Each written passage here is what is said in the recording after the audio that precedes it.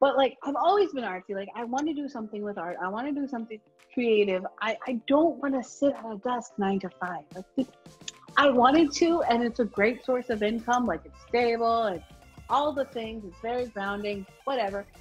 I want to do something that like nourishes me, like that helps me grow, like help me out here.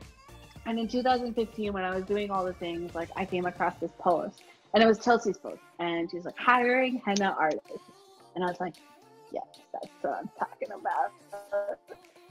Yes, I love a henna artist. So at the time, I didn't really have like any pictures of like my work, my hand work, because I do have a history like using chemical cones.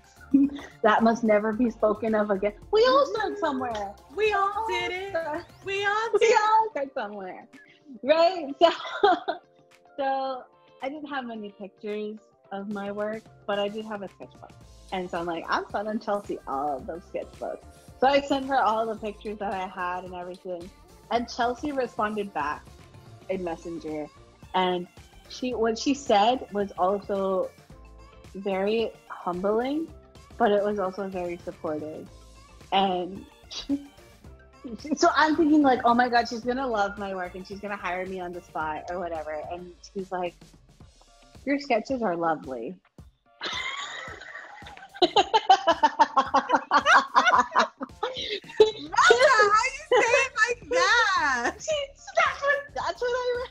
She said your sketches are lovely. And I was like, oh, okay.